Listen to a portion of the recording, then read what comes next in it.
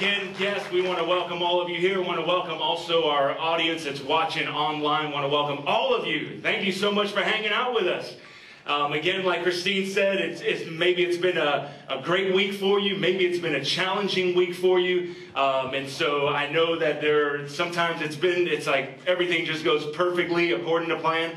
And then sometimes nothing goes the way that you had planned. Anybody ever had one of those weeks? Anybody had that week this week? Like everything that you planned, it just didn't work out. But we've got a God, honestly, like Christine was saying, a God that loves us. And we want to talk about that God this morning. We want to talk about Jesus Christ this morning. The message is titled Committed to Memory. Now, how many of you remember the game Memory? Anybody remember playing that game as a kid, right? You remember playing the game? You can see the picture up there. And you had the game pieces were just basically square pieces that had pictures on one side. And then on the other side, it was just blank. And so you start the game with all the pictures facing down, and they're all scrambled around, and you get them in line, and then you go and each person, let's say there's 4 people, but each person goes and they flip over one card, and then they flip over another. Now, obviously, in the beginning, you don't know where any of the cards are. You haven't been able to see any of those cards. But as people start taking turns, you start seeing, oh, wait, this person flipped over the flower, and I remember the flower was somewhere over here. Sometimes you get lucky, right? Sometimes you get lucky at the beginning of the game, or maybe somewhere where a picture that hasn't been turned over, and you get the other one on the spot. I mean, that's just luck. But usually we have to remember, like, oh, wait, where was that picture again? How many of you would say you just have a great memory? I mean, you've played some of the Lumosity games, those brain games, especially those memory games. You're just like, man, I'm just smoking through this thing. And actually, if you love the game Memory, you could actually, they've got an app for that. You could actually go and download, they've got several different ones, but you can play the game Memory, play it with others. I remember a little while ago, my mom and I, we were having just kind of a family get-together, and I had it already on my iPad, and so I brought it over to my mom, and I'm like, hey, check this out. Remember when we used to play this? You know, when we were kids, that was our jam, man. Memory. We loved Memory. And so I brought it to my mom, and my mom just like, oh my goodness, I can't believe this. Yeah, we used to play this all the time. And well, in the app game, you're trying to do it as fast as you can. You're trying to see who can get the best time. So you've got the one person, and this one, the first one that I gave her, I wanted to start her off easy, and so I think it had maybe like 10 pieces or something like that. And so she's going through it, got through it quick. So then I took her over to the 24-piece one, and now she's like really thinking like, oh man, where was that? Where was it? Oh, I think I saw that one. But you're trying to do it as fast as you can, and some of us are just, man, we just see a picture, we know where it's at, it just fits right in, and we can just remember it. And some of us, we don't remember things from last year, like just general stuff from last year. How many of you have trouble remembering just regular stuff that happened last year? How many of you have trouble remembering stuff just 3 months ago? How many of you have trouble memorizing or remembering things just yesterday? Well, what, did you get drunk or something? How could you not remember what happened yesterday? My wife has an incredible memory. Christine has an incredible memory. Like, she'll just dig up stuff from her childhood, and she'll remember, like, not only that she went to 3rd grade, she'll remember her 3rd grade teacher, and she'll remember her 3rd grade teacher's name. And then she'll say, oh yeah, and I had these classmates, and she'll start naming them off. I just remember that I went to 3rd grade. I don't know who I guess I remember something else. I was held back in 3rd grade, but it's like, I don't remember that stuff. I don't remember details like that. She'll pull those things out, and it's like, how do you remember that stuff? I want to talk about memory this morning and how that ties in to our relationship with God, and also how it just ties into life in general as far as memory goes. Let's go back a little bit in the Bible, back in history a little bit. We've been talking a little over the last several weeks with Moses, Adam and Eve, just kind of Israel coming out of slavery and all of those things. Well, go all the way back. I think we did this last week. Go all the way back to Adam and Eve. God creates a perfect world. Adam and Eve live in this perfect world. Then they decide to slap God in the face and say, hey, we're going to do our own thing. That's how sin enters into the world. Man turns away from God. Sin enters into the world. Fast forward a few years, Abraham steps on the scene. A guy by the name of Abraham. His name was Abram at first. God changed his name to Abraham, which just simply meant that he's a father of nations, okay? Now, the funny thing about Abraham's name is that when God gave him that name, Abraham didn't have not one son. Abraham didn't have not one heir, nobody to pass on his legacy. And so everywhere that he went, he would introduce himself, just like we would. When we meet somebody for the first time, we say, hey, my name is Josh, what's your name? Well, especially in those times, names carried meaning to them. And so Abraham, every time he would introduce himself, he would say, hi, I'm father of many nations. And the people that he would be introduced to, or that he would introduce himself to, they'd be like, oh, you don't have any sons. Or maybe people that knew him around him that were just like, well, father of nations, you don't have any sons. Now, there's something to be said about that. There's something to be said about that. That we're able to, we were talking about words a couple weeks ago, that we're able to speak those things that are not as though they are, especially the things that God wants to do in our lives, especially the promises that God has made to us in our lives, concerning our marriage or our career, whatever it might be, that God is speaking life and that God has promises for us. And sometimes we don't see those things, right? I mean, sometimes those things aren't coming to pass. Sometimes we're just wondering, hey, does God even care? Does God even see me? Does God see the crazy week that I have? Does God even know me anymore? But we have to be reminded that just as Abraham, he just said, hey, I'm the father of many nations. I don't see it right now. I'm the father of many nations. I'm the father of many nations. And before you know it, that's exactly what God created. Abraham at a very late age in his life. I believe Abraham was 100 years old. I believe his wife was 90. Can you imagine ladies being pregnant at 90? Whoa. And so she's pregnant at 90 and they have a son. And from that son, you've got Abraham, Isaac, and Jacob. The nation of Israel is formed. God's people. And when I say God's people, it was God's people, back in the Old Testament, it was God's people that, not that God hated every other people, but God started with one man, because everything fell apart with Adam and Eve, and it just continued to fall apart. The flood is all in there and all that other stuff. But everything fell apart, and then God chose Abraham and said, I'm going to build a nation from you, and I'm going to start with this nation to be able to impact the entire world. And so through Abraham, God forms this nation.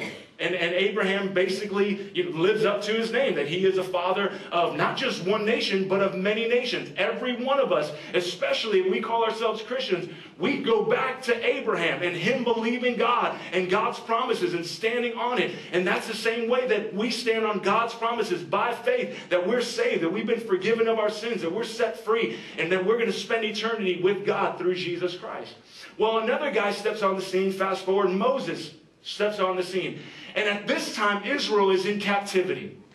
They're in captivity, and now God is ready to deliver them. God is ready to set them free. And God uses this man, Moses, to deliver Israel out of Egypt's bondage or slavery in Egypt. And incidentally, let me just stop right there for a second. If you've got your mobile phone, you've got your phone there. If you've got the Bible app, you can go to the Bible app. You can actually see our live event on the Bible app. When you go to the Bible app, just click on live events, search for live events, and you'll see Livewire Experience, all the notes, everything that I'm going to talk about. And let me just encourage you, especially if it's just like normal as far as we're just texting constantly and all of that, thumbing and all of that stuff. Let me just encourage you to take some notes, man. And we're going to come back to that in just a few moments. Anything that you hear that God speaks to you personally, or for your family, or related to your job or your finances, whatever it might be, man, write that thing down. Write it down. Type it in. Because it's something that you will remember just by simply writing it down. Talking about memory this morning. So God uses Moses, right? God uses Moses to deliver the children of Israel out of Egypt's bondage, or to deliver the children of Israel out of slavery. And it's the same is true for us. And actually that story, that real event, is symbolic of where you and I have been set free through Jesus Christ. That we've been set free from sin slavery, from being in bondage to sin, that we have been enslaved to sin, and God, through Jesus Christ, has set us free. That Jesus has redeemed us, that Jesus has forgiven us of all of our sins, that we have been forgiven. And so there again, where God starts out with a nation and then continues on, and all of humanity is blessed by this salvation, this eternal life, this being set free, forgiven of our sin. That's what Jesus Christ did for us. Now, when God brought Israel out of Egypt, God started talking with them and started instructing them on how to survive. He started giving them principles and started giving them some direction and started giving them guidance so that they would survive, not only as a nation, but that they would survive as a people. God started giving them some direction related to life. And it's the same thing for us, isn't it? I mean, here's this God like Christine's talking about. And he's just saying, hey, I've got this. I'm gonna take it. I've got it all under control. All right, just let me get you from this danger spot. Maybe it's some type of sin. Maybe it's some type of situation in our life. Maybe it's some type of circumstance, like that chicken is in the branch and it thinks that it's safe, when in reality it's really not, because an animal like a raccoon or something along those lines can climb up it and get one of the chickens. And so God's saying, listen, just come with me. Let me deliver you here, and let me bring you to a place that is just flowing. God actually, or the children of Israel actually describe it as a place of milk and honey. In other words, it was just a place that was just blessing. I mean, the food was great. The ground was great. Everything about it was great. And this, friends, is what God has for our lives. This is what God has for us. So now we pick up kind of this story. We pick up where Moses is reminding the children of Israel of the things that God has said. And we pick this up in Deuteronomy chapter 4. Moses is credited for writing the first 5 books of the Bible: Genesis, Exodus, Numbers, Leviticus, Deuteronomy. And so Moses again is speaking, and he reminds the children of Israel. He says, never forget. We're talking about memory, right? Never forget the day you stood in front of the Lord your God at Mount Horeb. Now, it's related, or it's Mount Horeb, but it's also called Mount Sinai as well. Now, what happened here is when God was giving the children of Israel directions, he did it in a very awesome way. Or one of the ways that he did this, he did it in a very awesome way. God actually told Moses, he said, I want you to gather everybody. And notice this. The Lord had said to me, assemble the people in front of me, and I will let them hear my words. Then they will learn to fear me as long as they live on earth, and they will teach their children the same things. So in other words, they're going to learn from God, and then they're going to pass it on to their children. They're going to learn from God, and then they're going to pass it on to their children. What does life actually mean? Pass it on to my children. How do I have the very best life on this earth? Pass it on to my children. How do I survive in this life? Pass it on to my children. That's what God intended, to just this constant flow from generation to generation, that it would be passed down. Well, God does this in an awesome way. And the way that God does it is he tells Moses, hey, assemble the people at the foot of the mountain. Make sure they don't touch the mountain, because they'll just die by my glory and my holiness. And God, he's spirit, right? God, you can't see God. But God comes down in the form of fire on this mountain. And this fire is just, I mean, you could see it for miles. I mean, this fire is just huge. And then from this fire is just smoke, just like something would burn. That fire is probably just smoke in the ground, smoking all the plants and the trees, and just this the smoke is rising up in the air. And then on top of that, the mountain is just shaking violently. I mean, can you imagine if you were there? Maybe you've had the privilege of just seeing on TV a volcano erupting. Or maybe you've really had the privilege of actually being there and seeing a volcano erupting. It would be something similar to that, but not even close. But just like a volcano, you're watching this volcano, and just that lava just starts throwing up in the air, and you just see this redness and this yellowish color, and you just see smoke just start billowing in the air, and the volcano's just going to town. I mean, it's rumbling and all this other stuff. Well, that's kind of the picture of what they had. And not just that, but here's this mountain. I mean, it's shaking violently like an earthquake, and fire is just, I mean, it's just rising, and smoke is rising, all this stuff. And then all of a sudden, God begins to speak. And God just starts talking and starts telling the children of Israel, I want you to survive. I want you to have life. I want you to be blessed. I want you to be prosperous. I want you to be successful. Here's what you need to do in order for that to happen. See, God cares. God cares.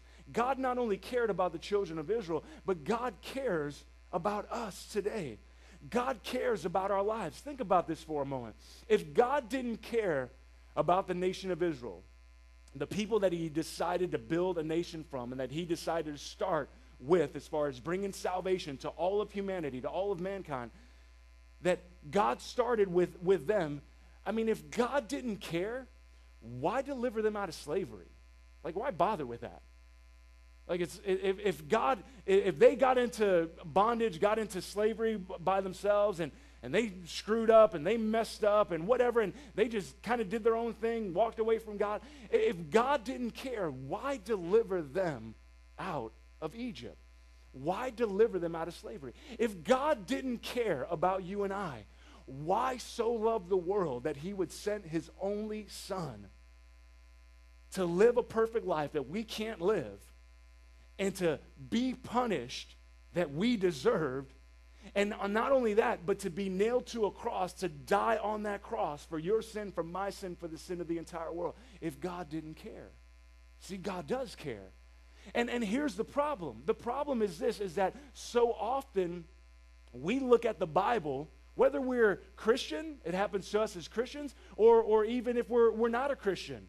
We look at the Bible and we just say, well, you know, there's God. Here he goes. He's got rules and rules and rules and rules, and God just wants me to follow rules, rules, rules, and rules. And what we take as God just wanting to follow a bunch of just religious rules, when we take that as just like, it's just a bunch of religious rules that God wants me to follow, when in reality, God is giving us the tools, giving us the resources, giving us the knowledge, the understanding, and the wisdom to be able to have the very best life that we could live on this earth. Because he cares. He cares. He cares about your marriage, those of you that are married. He cares about your friendships. He cares about the serious relationship that you're in with a significant other. He cares about your finances. He cares about my finances. He cares about your health. He cares about my health. And so throughout the Bible, throughout the Word of God, God gives us this knowledge, understanding, and wisdom to be able to take and say, okay, all right, so that's what I need in order to have a healthy lifestyle. All right, these are the things that I need to stay away from because they're going to be destructive to my life. God warns us of the things that are going to be destructive to our life because he cares. He cares about us. He loves us. And so God speaks through this mountain and starts giving Israel, here's my instructions. Here's the directions that I want you to follow. And Moses, again, is reminding, remember at the mountain? I mean, I don't even know, how could you forget that? How could you forget an experience like that? When we talk about, like, okay, remembering things and maybe some stuff that we don't remember, but then things that are significant moments in our lives, right? Significant times in our lives. Maybe we achieved something. Maybe it was graduation, or maybe we hit a home run when we were playing t-ball. I don't know if you can hit a home run playing t-ball, but we did something, and we could think back, and we're just like, yeah, I remember achieving that. Like, I remember graduating. I remember just hitting that home run. I remember just accomplishing. I remember just being at the top of my class. I remember getting this award. And then there's also those, in a sense, those negative moments where maybe there's that remembering of an abuse that happened in our life, or maybe there's that remembrance of a significant or a family member or a friend that has passed on, that's gone to be with the Lord. And those things, we remember those significant events. And it's weird because it's like, how would you forget this? But yet Israel does. Moses continues on, Deuteronomy chapter 5, verses 32 and 33. So be careful, he goes on. So be careful to do what the Lord your God has commanded you. Never stop living this way. In other words, commit it to memory. When we hear that phrase, hey, take that and commit it to memory, right? What does that mean? It just simply means remember what I'm telling you. Remember the instruction that I'm giving you. Remember the training that I'm giving you. Commit that to memory. Memorize that. Remember it. And so he says, so be careful to do what the Lord your God has commanded you. Never stop living this way. Commit it to memory. Follow all the directions the Lord your God has given you. Then you will continue to live. Notice this. Follow all of that stuff. Not because they're just rules. Not just because I want to make life a living hell for you on earth. That it has nothing to do with that. I want you to follow the directions that I'm giving you, that God's given you. Then you will continue to live. Life will go well for you, and you will live a long time in the land that you are going to possess. Notice that. See, God loves, and God cares, and God wants life for every single area of our life. Now, when we look at the end of this verse, right? I mean, how many of us, we want to continue to live? It's like, yeah, I want to be here tomorrow. I want to be here next week. I want to be here a month from now. I want to be here a year from now. I want to live a long life. Notice that. He says, man, you follow the directions. You continue in this way. You never give it up. Never stop living this way, and you will continue to live, and life will go well for you. Now, that doesn't mean that life will be perfect, but life will truly go well for you. That means even when everything is just awesome, it's like life is just well. It's like definitely in those times, life is good, man. Life is awesome. But even in the times where things are rough and times where things are hard and you're going through a bad situation and a bad circumstance in your life, that still life will go well for you. Because Paul reminds us of this. He says that all things will work together for good to those who love him and who are called according to his purpose. I was listening to Perry Noble. He's the pastor of New Spring Church, and he was talking about this whole concept of all things working. And he said, if it ain't good as far as what's going on in our life, and excuse the English, but if it ain't good, God ain't done. Like right now, if it ain't good in your life, if there's a bad situation, if you're going through something tough, if you're going through something hard, you're looking for a job or your marriage is on the rocks, if it ain't good, God isn't done. He's not through, because the thing is, God is good. God's not good and bad. That's not God. God is good, and God's always good. And sometimes we just wrestle with that because we're just like, well, if God's good, why is this bad thing going on in my life? If it ain't good, God's not done yet. There may be something that he's trying to teach me through the situation. There may be something that he's trying to grow up in me through the situation. It might be patience, which a lot of us may need. And so we need to be in that traffic. And so we can learn a little bit of patience, We need to have that child that just constantly crying or is all over the place so we can have that patience. God wants to teach us. He wants to teach us patience. But God cares. God loves. God's always good. God has nothing but life, perpetual life. In fact, when you look up the word eternal life that we often see in the New Testament, when you see that word eternal life, that word eternal is not just talking about a day, a time out there in the distance. Like we know, those of us that have accepted Jesus Christ as Savior and Lord of our life, we know that we're going to spend eternity with God instead of spending eternity away from God. But it's not just eternity as in when I die, then I'll be with the Lord. But actually, eternal life, when you look it up in its original language, it means perpetual life. It means ongoing life. In other words, the day that I accepted Jesus Christ as the Savior and Lord of my life was the day that life really started happening.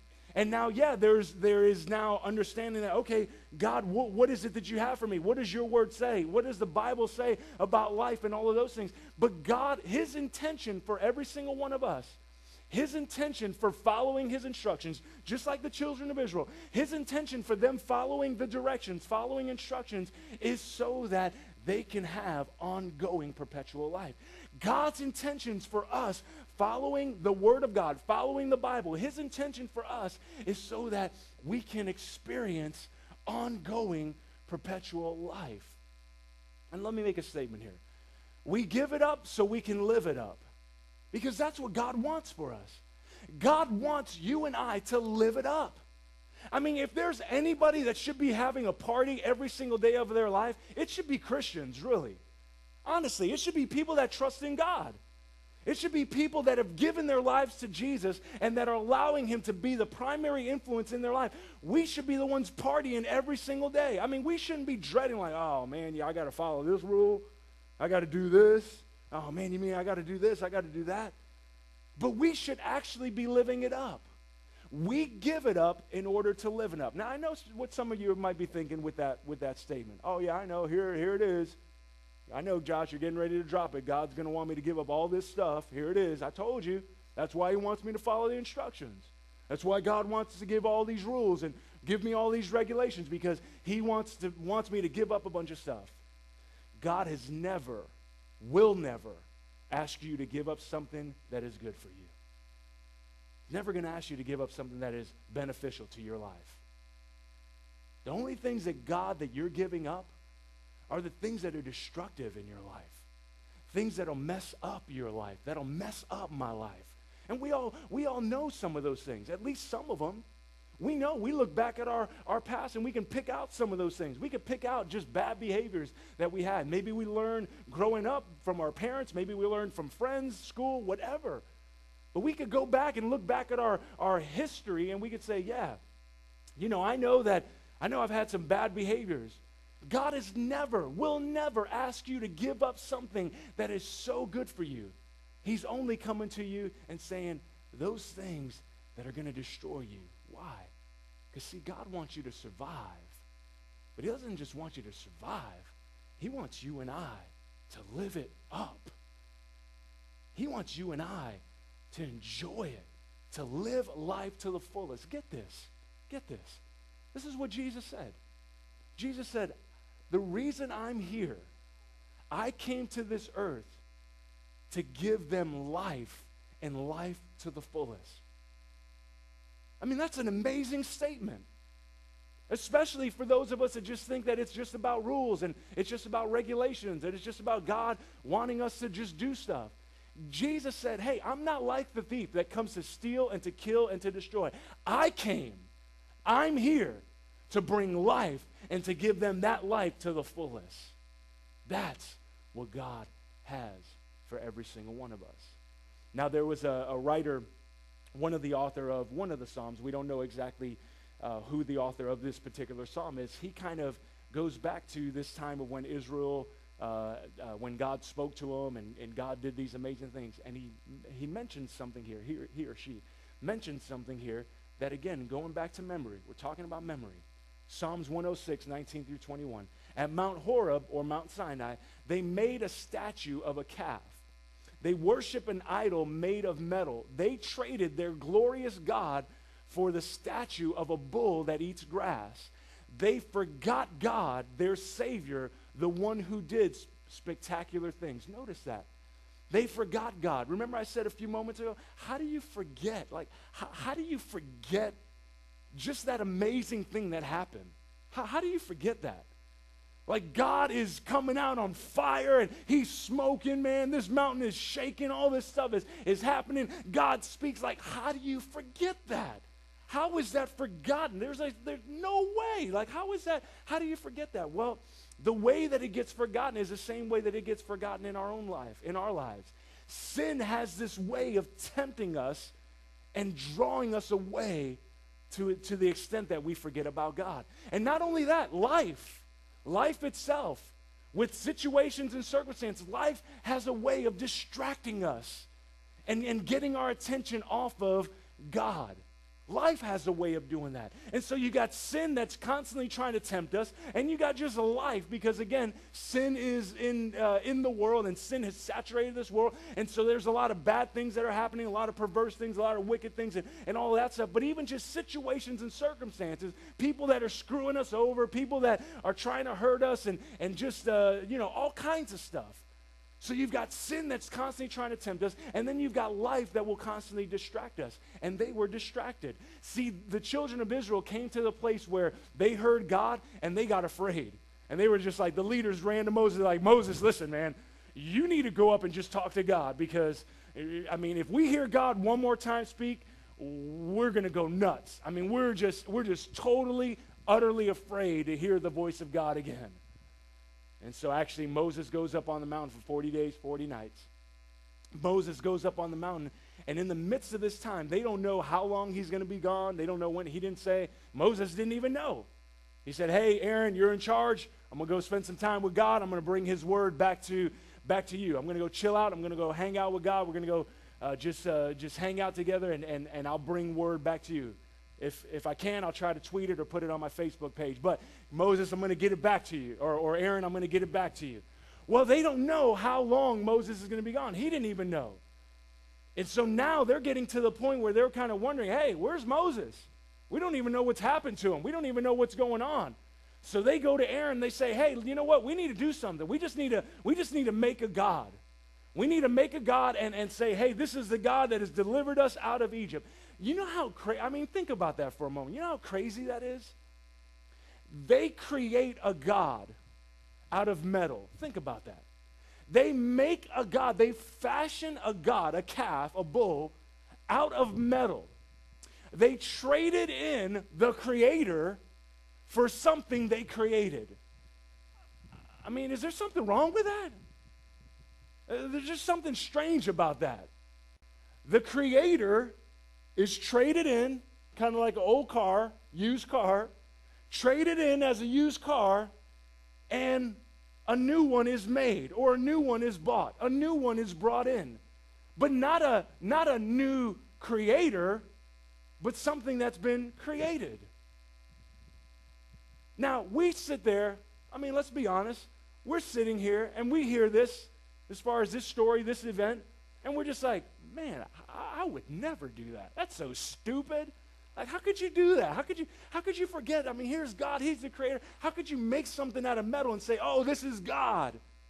But yet, honestly, if we look at our lives, we've all done it. We've all traded God for something else. Every single one of us in our lives, we've traded God from time to time, haven't we? I mean, there's been times in our life that, and again, using myself as an example, there's been times in my life where I put God aside, where I said, hey, God, just kind of sit on this shelf. You know, I know what I need. I need to put my trust in my finances. I just need to make a little more money, and then I can take care of my debt. I can buy the stuff that I want. So, God, just kind of hang out. I'll come to you, God, when I really need you. Kind of like 9/11. You know, everything goes awry, and everybody's crying out to God because we need God now. But we've all done this in our life, haven't we?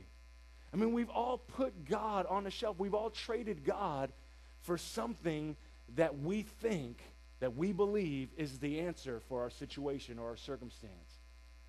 Life happens. It distracts us. We say, okay, God, just kind of settle over there because I really need to work this out. God, right now, you're just kind of bothering me. I really need to work this out. I really need to think this through. I really need to get through this situation. And so we forget. We forget the miraculous things that he's done in our lives. Every single one of us can probably look back, whether we are Christian or not right now. We can look back at our life and something, maybe a few things amazing have happened in our lives. It had to be, you know, maybe we don't even necessarily believe that there is a God, but something, you know, stopped that. Maybe it stopped us from getting into a major accident. Or maybe we were in a major accident and we should have died, and we didn't. But some of us, or all of us, could look back and see some of those amazing things that God has done in our lives. And we could easily trade him in, just like the children of Israel, and say, well, you know, I need to figure this out.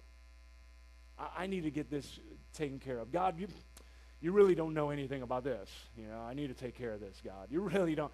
God, I know, I mean, God, let's just be honest. You're single. You're not even married, okay? You know very little about marriage. I need to figure this out, right? That's how we do God. We do God like that from time to time, right? And so here's what's happening with the nation of Israel. They just forgot. They forgot God.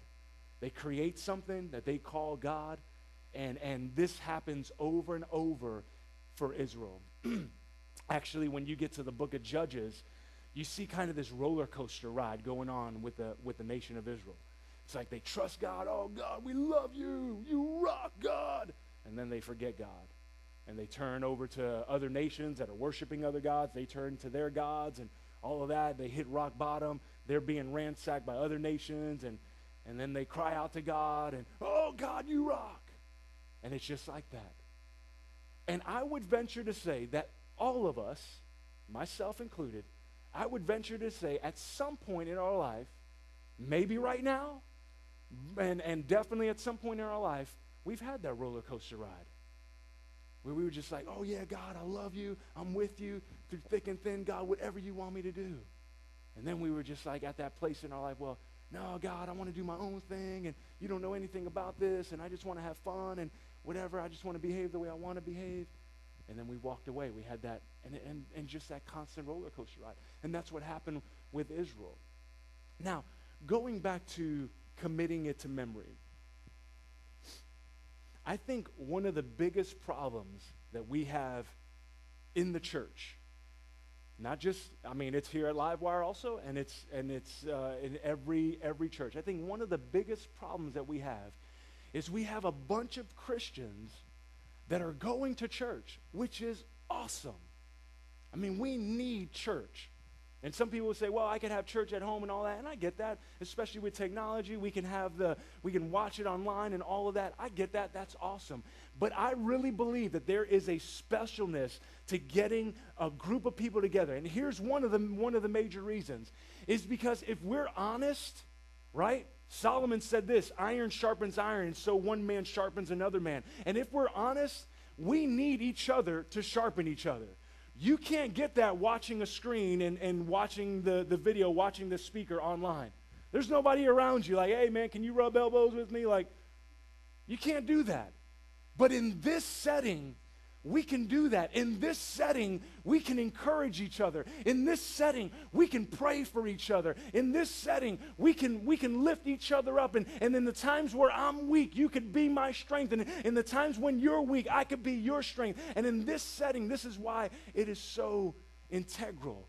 And so going to church, awesome. I believe we should come to church as often as we can. Now, here at Livewire, we don't hound you. You know that Christine and I and our staff, we don't come to you and say, hey, why haven't you been to church? We noticed you weren't at church Sunday. Why weren't you there? How come you weren't there? Aren't you supposed to be there? Maybe you need to be there next Sunday, and maybe you need to volunteer a couple extra hours to pay for the Sunday that you missed.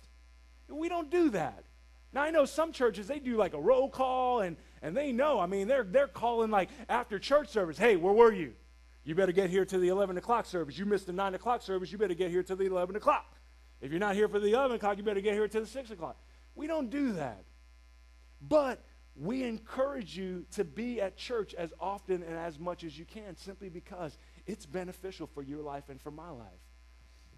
Now, the problem is this, is we have a bunch of Christians that are going to church, and they think that because I've sat under a pastor that shared the Word of God, that automatically my life is going to change now. They think that just by a simple prayer, and prayer is good, prayer is necessary, absolutely. God answers prayer, there's power in prayer. I'm not saying that, okay? But they just think that, oh, by the simple prayer that maybe Josh prayed at the end, that I know my life is getting ready to change. That my life is going to change because I heard the Word of God. I was at church, I heard the Word of God, and I prayed, and now I could just walk out of here, and I could just expect change to happen. And it doesn't work that way, friends. See, we've got to do something with what we've heard. We've got to commit it to memory. We've got to do something with it. And here's where we'll close out as far as James talks about this in the New Testament. We're going to go to it in just a second. And James actually says some of the same things that Moses says in talking about never forgetting and never stop living this way and committing it to memory. But James actually was the half-brother of Jesus. Now, James initially, he didn't believe that Jesus was the Son of God, that he was the Messiah, the Savior of the world. He didn't believe actually until Jesus was resurrected from the dead, when Jesus came back to life. And here is James, years later, he starts to pen a few things down. Actually, he becomes a major leader. I believe it was the church in Jerusalem that he was the leader of. Becomes a major leader, a major part in the New Testament church, in the church starting out and branching off and all of those things. And so James pens down some very pertinent words for us. He says this: do what God's word says. Notice that. Don't merely listen to it, or you will fool yourselves. And this is what a lot of Christians do. Well, I heard the word of God. I heard the word of God. And if we think that just hearing, now, hearing is necessary, absolutely, but it's the first step. Listening is the first step. To listen to something, to listen to a podcast, that's great. That's the first step. To listen to a message online, to listen to an audiobook. I mean, it's great. It's the first step, but there's something more than that, because all we're doing is fooling ourselves thinking that life change is going to happen, when in reality, we've got to do something with it. Notice he says, if someone listens to God's word but doesn't do what it says, he's like a person who looks at his face in a mirror, studies his features, goes away, and immediately forgets what he looks like. The person that just reads God's word, just listens to it, listens to a podcast, listens to maybe something on Facebook, listens to it, reads it online, whatever it is, and then just walks away from it and does nothing to it, nothing with it, is like a person looking into a mirror and they just like checking themselves out, making sure their hair is in the right place, making sure they got no nose hairs hanging out, maybe checking their ears, making sure there's no ear hairs, popping any zits that are in the way and all of that stuff. But they take care of all of that, and then they walk away from the mirror and forget, oh, what did I look like? What did my hair look like? How did I do that again? And I don't know how some of you ladies forget when you spend like an hour or two making yourself up in front of that mirror. But anyways, James says this is what a person is like that just reads, that just listens, that just hears. If all they do is listen, they're walking away thinking that, oh, life change is going to happen in my life. And they're forgetting what they read. Go back to the notes. One of the ways that we remember is by writing it down, because we're hearing it, and then we're in a sense hearing it again because we're typing it in. It's like we're hearing it twice, and it just helps us to remember. Another thing that we mentioned was significant events, that significant experiences that have happened in our life. We remember those things, and so they stick. Well, the way that we make those things significant in our lives as far as God's word goes, and for that life change to happen that God desires for us to live well and to live life to the fullest and to have a long life and to be blessed in every single area of our life, the way that that happens and the way that we can memorize and make it significant is we've got to walk it out. What we hear, what we listen to, we've got to apply to our life. We got to say, okay, God, that's the behavior that's destructive from our life. This is the good okay, so I'm going to start practicing love. I'm going to start practicing kindness. Okay, God, you're saying that all things will work together. All right, I'm going to apply that to my life. All things are going to work together. I'm not going to try to figure it out. I'm just going to give it to God. I'm going to give him my burden. We take what we see in the Bible, in the Word of God. We can't just listen to it. We've got to apply it to our life in order for that life change to happen. Notice he goes on. However, the person who continues, just what we were saying, whoever continues to study God's perfect teachings, his teachings are perfect, life-giving teachings that make people free, and who remains committed to them. All right, notice the words continue and committed, memory. Remains committed to them will be blessed. People like that don't merely listen and forget, they actually do what God's teachings say. They don't just go listen to a podcast. They don't go just read an article. They don't go just listen to an audiobook. They actually listen to it with the intent of, all right, I got something. I've got an arsenal. I've got some artillery. I've got some bullets. I've got something to bring into my life so that I could shoot into the areas of my life that need it. I've got some artillery to go at life at. I've got artillery to battle against sin's temptations. I've got some artillery to battle against life's distractions. I've got some artillery to go into life with so that I could be victorious. And friends, that is what God has in store for us. So see, we wonder, many of you may be here and you may be wondering, well, God, he just hasn't changed my life. He just hasn't brought anything in my life. God just hasn't answered my prayer. God just hasn't given me a way out. God's not blessing me. And it could, I can guarantee you this, it's not God. It's not God. There's only one other person. It's me. It's you.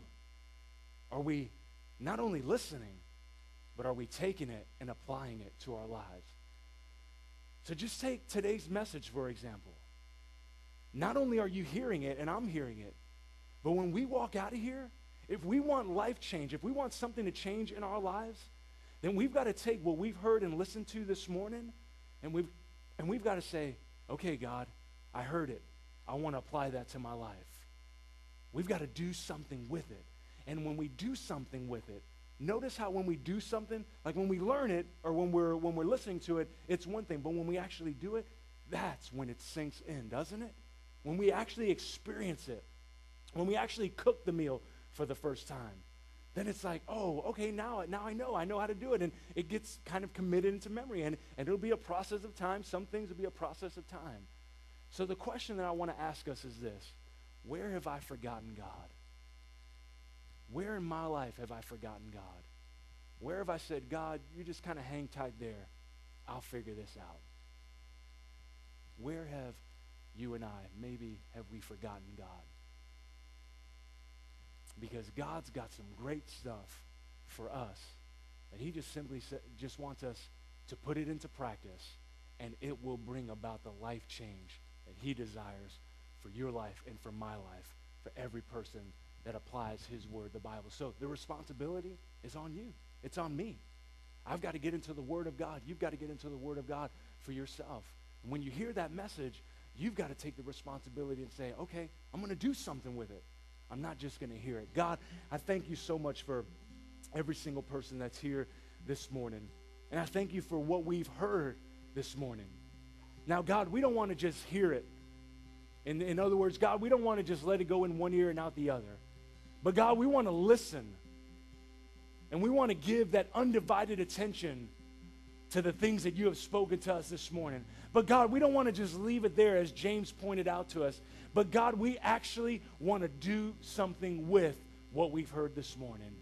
God, we just ask this morning that you would give us the boldness, that you would give us the courage, and that, God, that you would give us the ability, and that you would speak to our personal lives about how we could take even these very truths and just apply them to our life.